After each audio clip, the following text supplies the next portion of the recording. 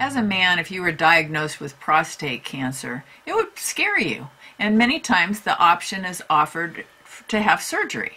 And what happens is that it's turning out, if you have a localized, slow-growing type of a prostate cancer, it's not going to kill you. And the surgeries can be pretty dangerous and cause things like incontinence and impotence. So it affects a person's quality of life. So this is something to really talk over with your doctor.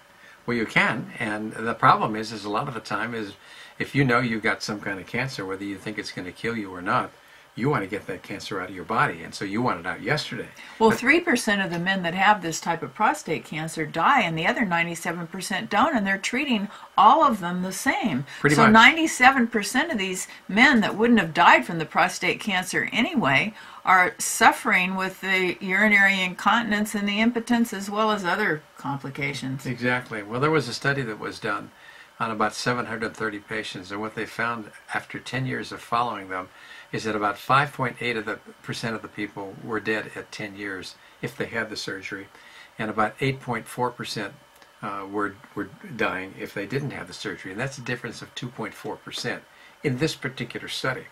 They found that 20% of the people had complications of surgery, and that many of them had impotence, and they had also problems with incontinence.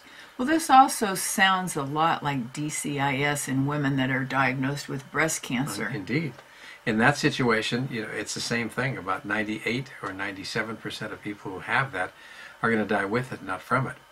There's also the question of what we should be doing about cancers in general. And this may sound radical, but if you did autopsies on women who died from other causes at age 50, what you would find is 30% of them would have an invasive breast cancer, not just DCIS.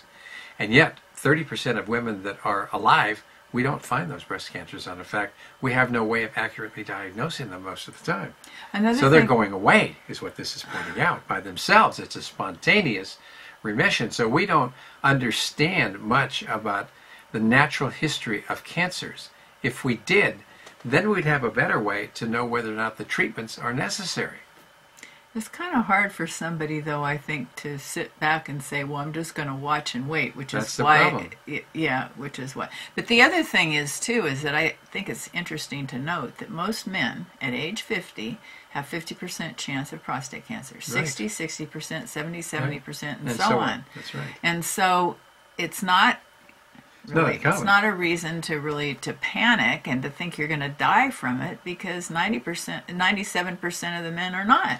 What we need is a screening test that's accurate, that's going to predict who those 3% are. And we're saying that the current tests are not accurate, No, like the the rectals PSA and the certainly, PSA. they're certainly not. And then there are expensive tests, like doing MRIs or with or without spectroscopy.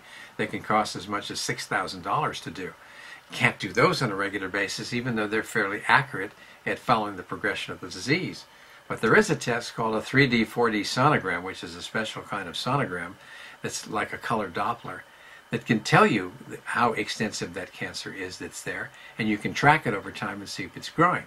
And that test, even then, is kind of expensive. You may spend as much as $800 for it today. And it's really hard to find that test. Yeah. I mean, the only one we know about is in New York. So A fellow named Robert Bard there, who's a radiologist, is doing those tests.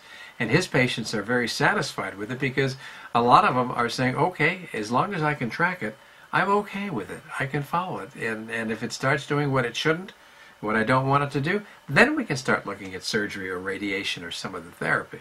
Well, I think one of the things to realize now, too, is that the medical organizations are not recommending that men be tested for prostate cancer any longer. Right. The United States Preventive Services Task Force is not recommending it. The Institute of Medicine is not recommending it.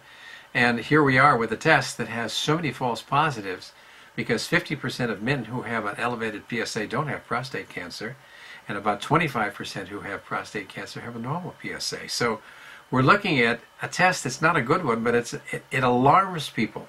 Even Thomas Stamey, the fellow who brought this into clinical practice in the late 80s, he says not to use it anymore. he says the PSA era is over, so we shouldn't be doing that. So what we're facing is our own inadequacies as physicians to be able to give good solid advice once you find if you find that you have an early localized prostate cancer. And again, this is the importance of living a healthy lifestyle. Indeed, and don't get cancer in the first place. So, is surgery the best treatment for localized prostate cancer? I don't think so, except in isolated cases. Watch and wait is good. Maybe we should be rethinking this whole subject and looking for tests that are less expensive, far less expensive, and can be done as a general screening test that's accurate.